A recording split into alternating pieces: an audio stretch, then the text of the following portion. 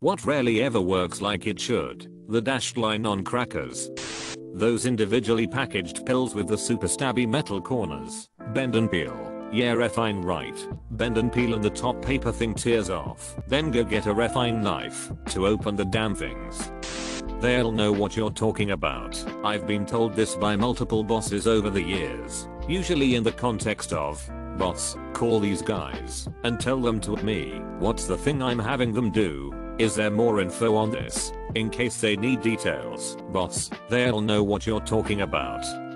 Boss, never, ever in the history of they'll know what you're talking about has the other party ever known what I was talking about. Supervisor, colleague said I had to ask you about the ants. Me, TBF, I'm a biologist, so the ant part itself is not weird, but it's funnier if you don't know that. Yeah, I heard about ants. They made a movie about them. I hate when bosses have you ask someone else for something, when it would have been easier for them to just ask that person directly, as in, hey, can you do me a favor and ask person you don't know for something I have to spend time explaining to you, and still, they know more about the context and goal of the question than you do, while you only know what you've been told secondhand. I feel like they do it purely as a power move. Checking Reddit real quick. I'm good. I've only been here since 2 p.m. of Friday, August 10th, 2012. Send help. Anything you have to shove back in the original bag. Tents, sleeping bags, etc. The army has taught me to shove 2 sleeping bags, ground sheet, and bivy bag into one valise. It's a whole body affair. Babies, those don't go back up. You are now unsubscribed from this mailing list message. Thank you for confirming that there is a person reading this email address. Please allow 4 to 6 weeks for our computer system to update and remove you while we pump you harder. My digestive system really gives new meaning to your username. And no, thank you. This is why I hate traveling. Eating new foods and going on a new routine means my stomach won't agree with me. The open here or push here to open sections of every cardboard food container. Open other side. This is a normal box with delusions about being easy to open. The perforated hole on the side of Kraft macaroni box has never worked for me like it should. It infuriates me every time. One day it's going to work, and that will be the day I go out and buy lottery tickets. No, that's the day you should have bought lottery tickets, but have just discovered you've wasted your luck on a box of macaroni cheese. I've just given up on opening boxes like that. I just rip them open at the top. Okay, good. It's not just me who is physically incapable of opening a KD box as suggested.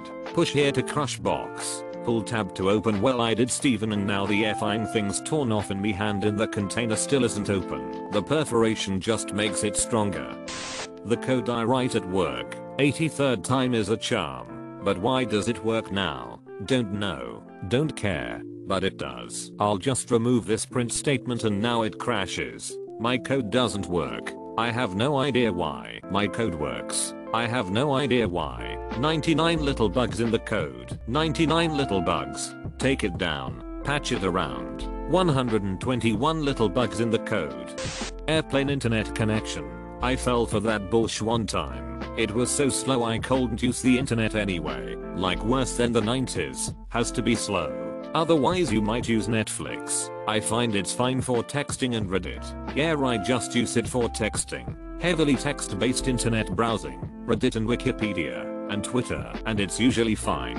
Airplane internet is only set to allow simple things like sending email and text messages. It also allows access to their onboard entertainment. It says all of this in the entertainment card in your seat back pocket, and also in the disclaimer that you didn't read before purchasing the internet access. Almost every flight I hear this complaint, and I agree that it should be changed to allow faster speeds. You could write a complaint to the airline because they won't listen to the flight attendants when they say our passengers complain about this. It should be fixed. 3. Source: I'm a flight attendant. Hello flight attendant. I'm a wheelchair pusher for a major city's airport. It's like we are co-workers that only see each other for like 10 minutes a week. One of you guys gave me a bunch of free snacks and an apple juice on my first day. That was awesome.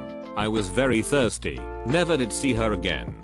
The effing plastic top on ready meals You pull at the corner tab and it rips straight off, leaving you with a impenetrable plastic seal around the edges, just too thin to grab with your fingers. After moving to Ireland, everything with those plastic seals do that. Printers. Because what's stopping me from printing my black and white document is a lack of yellow ink. Of course, low ink is the lie they use. Low means definitely has some. Low means has much more than the machine is letting on. Years ago, after experiencing this one day, I found out that you could bypass this "thou shalt not print" while low on yellow thing with a strip of black tape over the printer sensor. I was elated until I realized I had to figure out a way to defeat an object I owned. I had to work around a crippling, stupid flaw that was deliberately designed to confound my use of something I owned. And that's apart from the whole ceases to continue working after minimal use and ink whose price suggests it is drawn from some mystical well on another planet things. I'm sure there are lots of good, decent people who work in the printer industry, but I'm sure there were lots of good, decent people on board the Death Star too. Buy a cheap black and white laserjet printer. I bought one back in 2012 and just replaced the toner. It was $15. I never find myself actually needing color prints, and if I do I'll just go to Staples. There is a specific reason why your printer does not work when it's low on yellow. Modern printers place small yellow dots on each piece of paper that you print, so small that you can't see them. Only when you know where to look, those dots can be read and translated into a serial number which can be used to track down an arrow or location in which the printer was sold. And if you used credit card you could maybe even figure out by whom.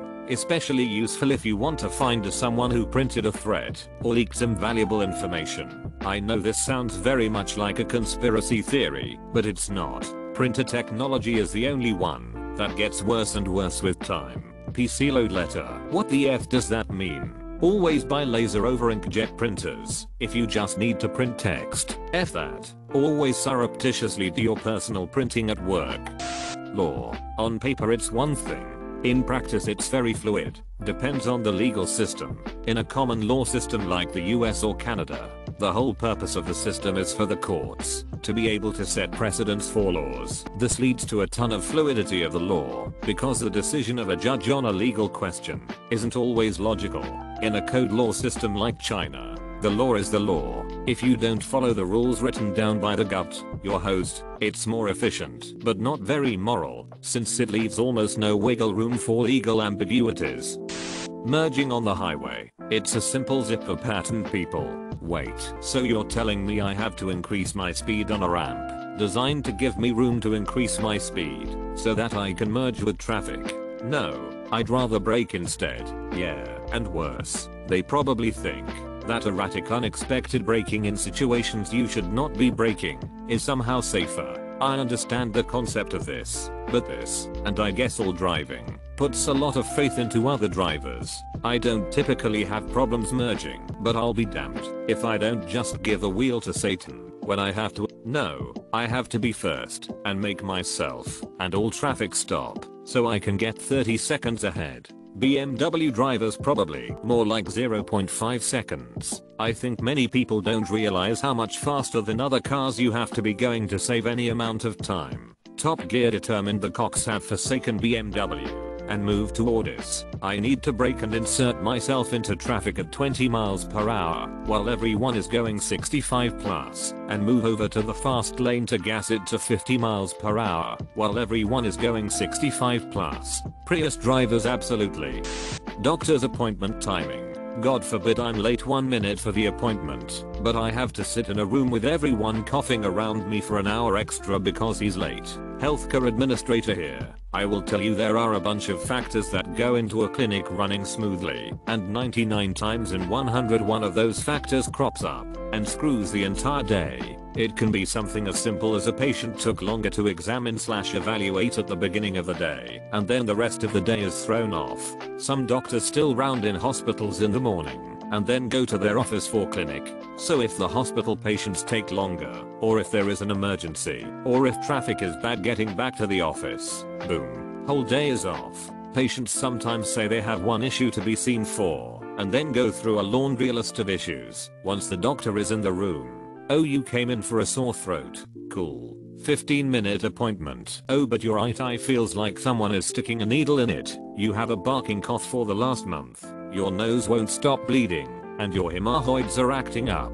Now that 15-minute appointment lasts 45 minutes. I've also experienced the doctor that just doesn't care, and his time is more important than the patient's, and he will be 30 to 60 minutes late with every patient. My advice: you always take the appointment as early as possible in the day.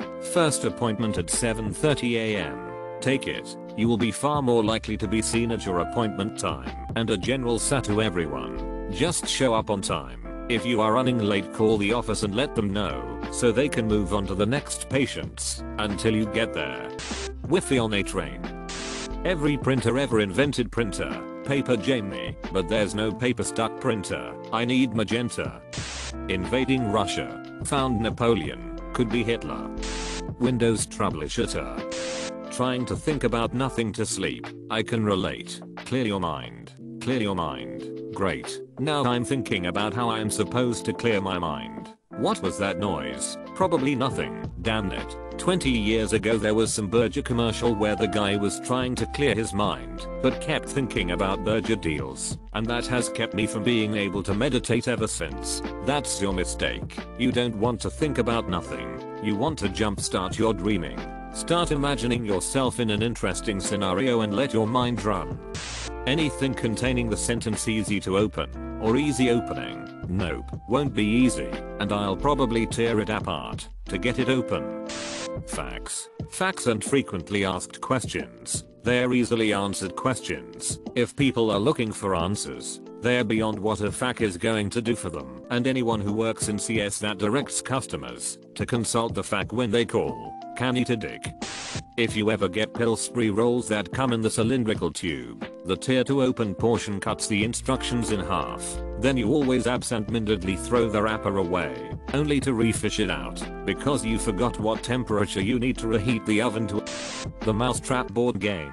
Honestly never seen it function as it's supposed to outside of the commercials. I'm still upset about that. My theory is that the game is designed to be played in vacuum to eliminate air resistance. You guys aren't playing scientifically enough. Your lungs need to be outside of your body to properly work with how the game's designed. It makes so much more sense. BRB gonna open Gramps' old vacuum chamber. I think I've only actually played the game properly once. It is actually total sh. The only fun is running the machine. If you play it properly, you trudge round the board pointlessly, occasionally adding a piece to the machine. Then you get to the end and it's a tiny boring circle without a piece spaces and a single trap space, and you just go round and round until the machine is complete. And then someone has the insane luck to land on the turn the crank space while someone else is on the trap space. No, no, no. That game is just meant to be put together and turn the crank. No one actually does it the other way.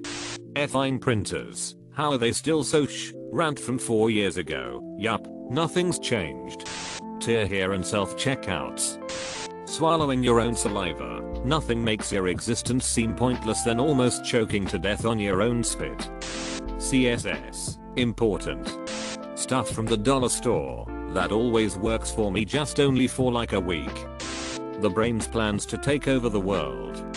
Plugging in the USB correctly the first time. It's always the third time. McDonald's effing ice cream machine. According to this article, it's not because it's broken.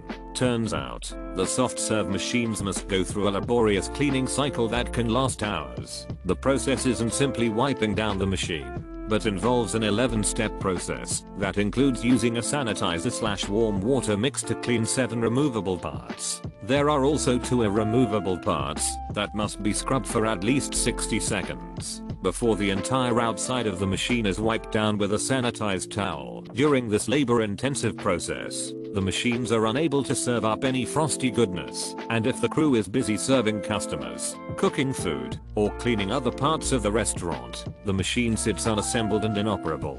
Also, if they've just cleaned and reassembled the machine, some employees claim there's a good chance they'll tell customers it's down, just to avoid going through the process again. Can you really blame them? The soft serve machines also go through a 4-hour heat cleaning cycle every night to get rid of any bacteria lingering on the inside, and some employees may start that process early to get a head start on closing up. If that's the case, you're out of luck. Not to mention, many McDonald's are now open 24 hours, meaning there's really no time to clean the machine without disappointing a few ice cream loving customers. It takes 4 hours just to clean one of those machines every night. This requires more maintenance than an actual car. Setting up a Hot Wheels toy for my sons. They look so great in the picture on the box, but they are total crap. My penis. Ed is nothing to be ashamed about. His penis actually shoots lasers when he tries to pee. Sometimes pee happens though. Wedding processionals. The wedding party practices the processional repeatedly with the minister and organist to time it and make it go smoothly, but on the actual day of the wedding, the procession never goes as rehearsed. Sometimes the bride hesitates at the back of the church, perhaps nervous, long after everyone else in the procession has gone before her, and the organist runs out of music. Maybe those women just didn't want to marry you. The effing Wi-Fi. The perforated side of a craft in a box. My life. Universal standards. Whether you're talking about gender or USB ports, the one purpose of a standard is to cover all use cases. No standard ever does or has, and trying to enforce any standard always returns exceptions. I had a professor who worked in software engineering, specifically around requirements testing. I remember the day he discovered that Wi-Fi equipment does not conform to Wi-Fi standards. He was so deflated. He had just assumed that they wrote up a specification, made sure to follow the specification precisely, did a lot of automated testing and formal methods to make sure no deviation from the specification, etc. The reality is they come up with the specification, then build something that gets pretty close. Then all the manufacturers get together and have a bake-off where they try to get their respective devices to communicate with each other, fiddle with stuff until it's bug compatible, and call it a day. Relevant XKCD. Marriage. To be honest, you watch TV and movies and get this idealistic image of what a marriage is. Then, when it's your turn, you see how much hard work is involved in being a truly happy marriage. I dunno. I don't think my husband and I are respectively a sexist moron and a condescending harpy like the sitcom couples.